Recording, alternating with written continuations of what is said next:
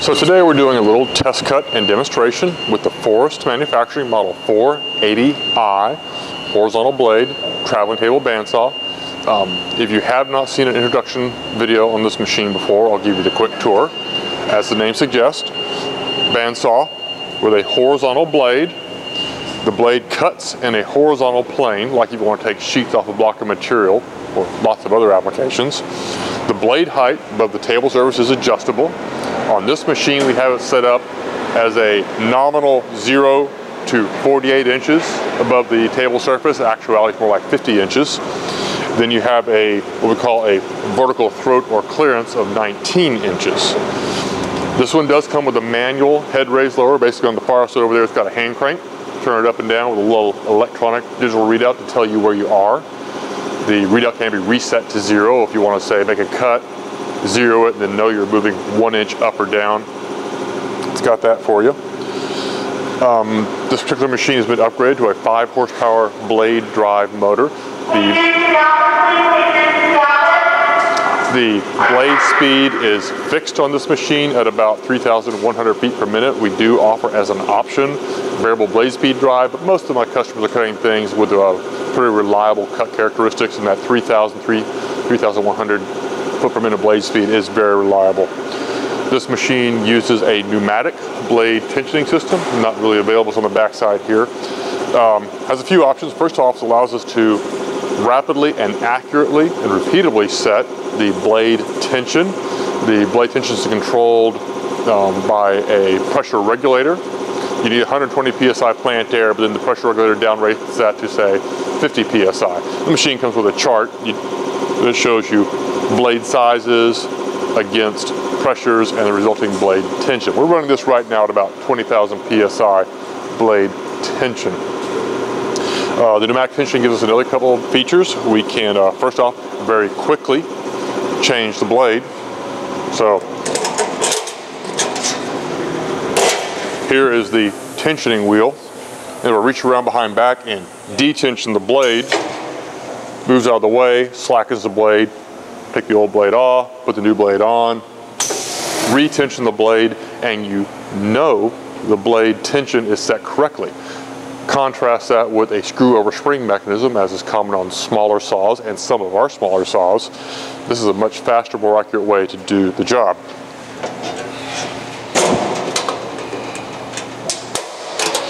The pneumatic blade tension system allows us to use a blade breakage detector. If the blade breaks while you're cutting, the machine shuts off. Blade drive turns off, and if the table's advancing, that will stop advancing.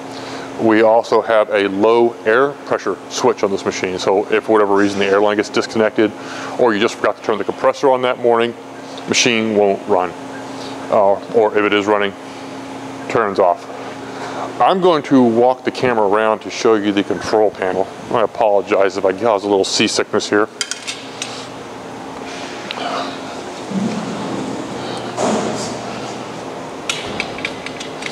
So this machine can be operated from 2 places. Have a set of controls here on the machine face, and we also have a handheld pendant. So, predictably, we do have a disconnect, fuse disconnect in this machine. Saw start and saw stop. Tension and detension selector switch. Blade fault, so if the blade is broken, or if you do not have sufficient air pressure, or if the blade is detention, you have a blade fault. You cannot start blade drive motor. E-stop, predictably, stops everything. Table forward and table reverse. So table forward, also known as the advanced direction. That's the direction you go to make a cut. Table return, brings back to home position. Table stop. The way this works is a little bit, I'm not gonna say tricky, it's a little neat actually. Table forward. If you are not running the blade motor, but you want to advance the table, press and hold. As soon as you release the table forward button, the table stops. If you are running the saw motor, so you press saw start, saw blade is running, you're going to cut, press and release table forward, and it will continue running until you either stop the machine or it hits the end of travel. We do this such that you don't have the continuous operation when the blade motor is not running, such that you don't run the workpiece into the blade if the blade is not running, possibly damaging the workpiece or the blade or both. But you may want to be able to position the workpiece or do maintenance work on the machine with the blade not running, so we give you the ability to position the table in the forward direction even if the blade is not running by pressing and holding this button. Table reverse, table return direction is always a continuous press and release, and it keeps going until you either stop it or it hits its end of travel. Motor fault, the table drive is controlled by a VFD. If it faults out for whatever reason, we also have the blade motor contactor wired here. Laser, the customer didn't pay for this option, sorry. And reverse speed. So the table return speed is here. So that's the speed the machine's table will go from after a cut to getting ready to make a new cut.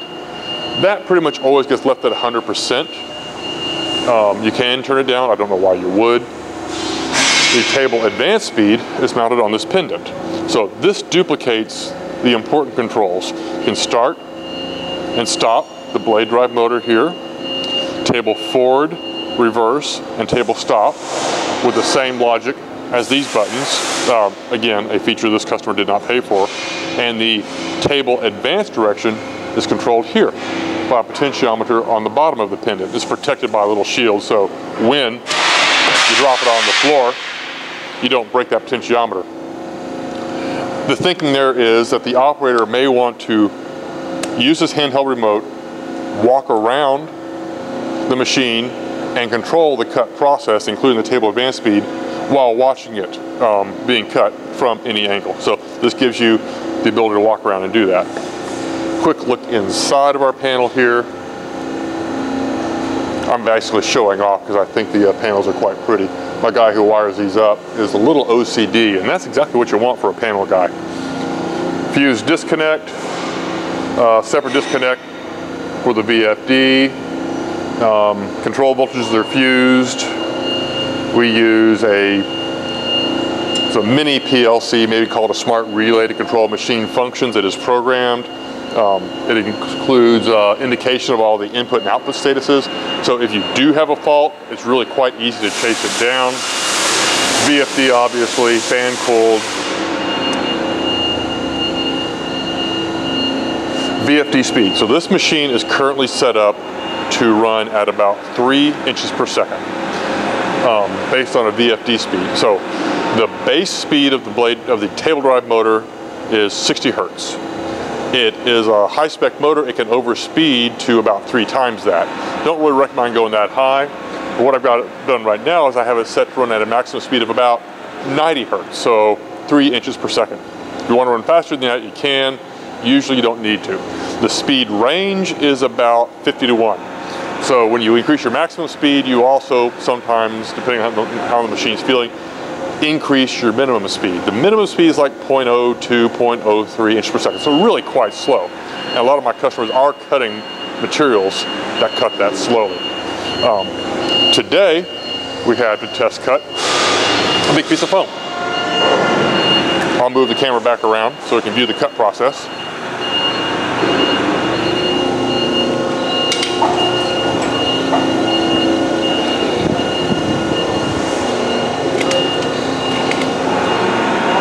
And I'll zoom this in a bit.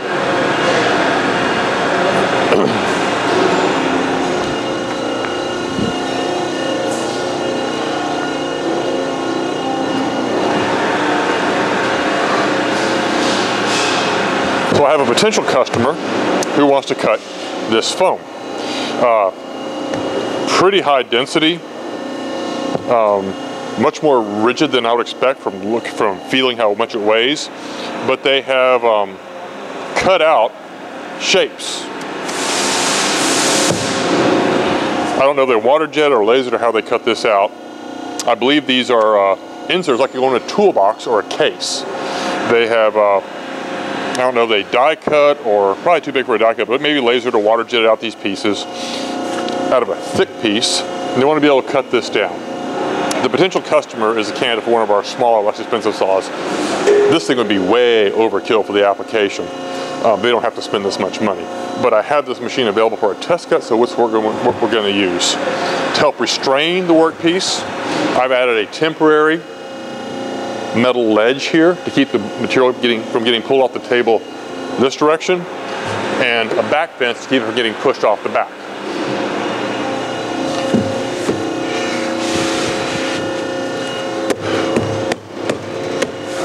So what I'll do here, I'm going to advance the workpiece up to the blade, then I'll set the blade height.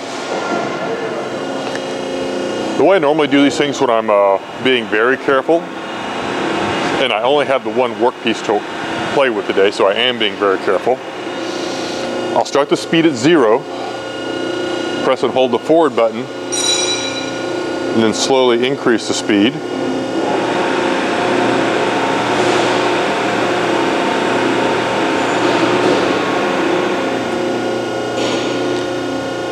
And then decrease it to get it just up there against the blade so I can see what I'm doing. Then over here,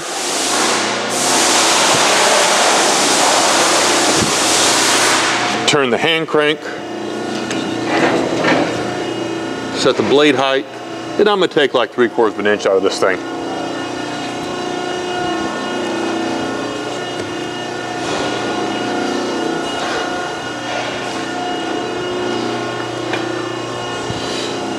Back it up just a touch.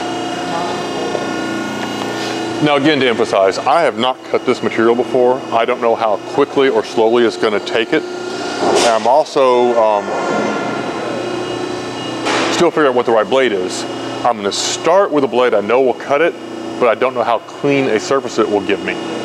So this is a 1 inch wide, 3 tooth per inch scallop, 1 inch wide, 3 tooth per inch, 3 tooth per inch hook tooth style blade. I know it'll cut it. Might make kind of an ugly cut, I don't know yet.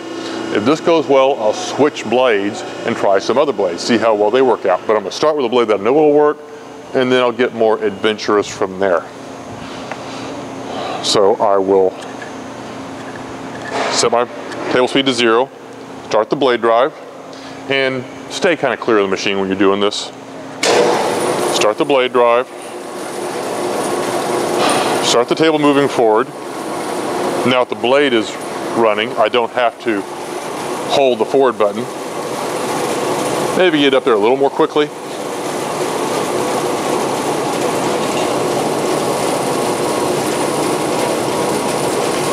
And again, I'm going to do this very slowly out of an abundance of caution.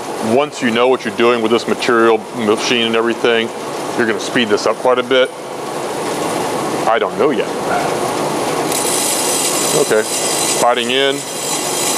No trouble at all. Increase my speed a bit. Sure, fine, no trouble at all. What I did not do that I should have done was hook up a dust collection system. So I'm moving a little dust here. I should have hooked up my dust collection system. It's cutting this stuff great. I'm going to give it some more beans here.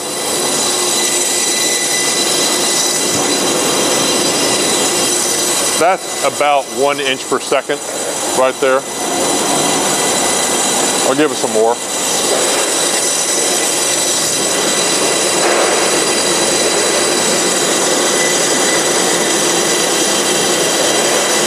One and a half inch per second. 2 inch per second, taking it just fine. No trouble at all. I'm not gonna wait for it to stop. There we go. Go collect the cut piece.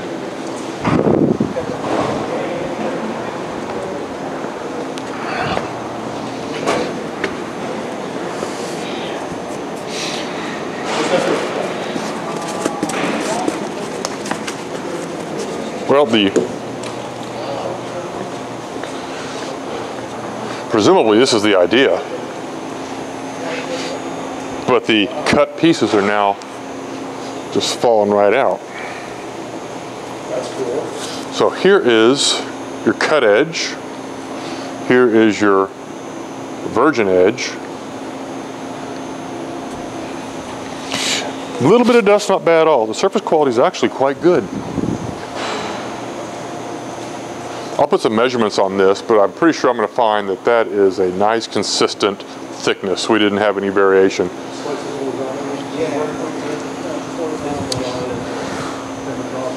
Interesting shape. I gotta wonder what tool goes there.